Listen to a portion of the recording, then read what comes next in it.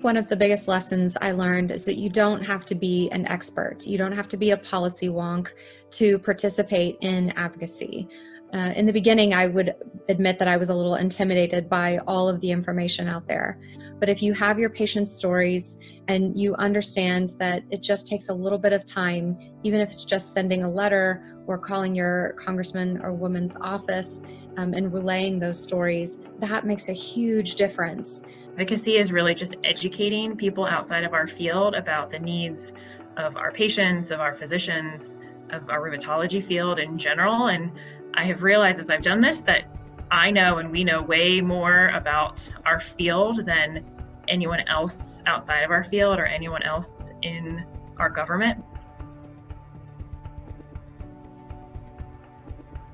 Advocacy is important to me to decrease health disparity and advocate for my patients in a different way than seeing them in clinic every day. Able to help my patients increase their access to care and access to treatment by showcasing these issues to our Congress. Be my patient's voice. They don't always know the ins and outs of medicine or access to care, and by advocating for them, I feel like that's just taking my patient care to another level. Legislators, for the most part, are not physicians. A few are, and they don't do the day-to-day job of a doctor. And so if they don't hear the stories about our patients who can't get their medications or the piles of paperwork that we have to deal with just to do our job, then they won't know that anything is wrong and there will be no change. I would say that access to care and patient prior authorization, step therapy, these issues that we're constantly lobbying for and bringing attention to are so important, especially for the community rheumatology practices. I realize that many people don't know that kids need a rheumatologist or that kids get arthritis or other rheumatic diseases. And I've realized that if our lawmakers and congressmen don't even know that kids are affected by these diseases, they can't make law and make policy that would benefit these patients that I take care of.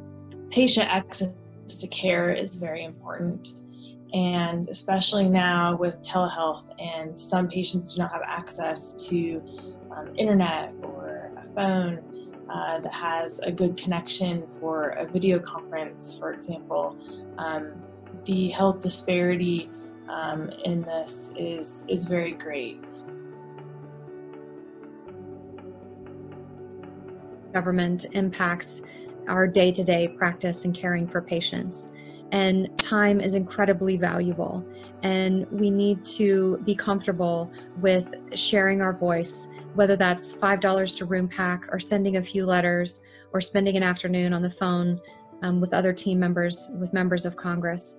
All of these small things can make a huge difference in being able to take care of our patients. Another great way to get involved with advocacy at home is to use the Voter Voice app and to email your Congress members about the important issues that are affecting your patients.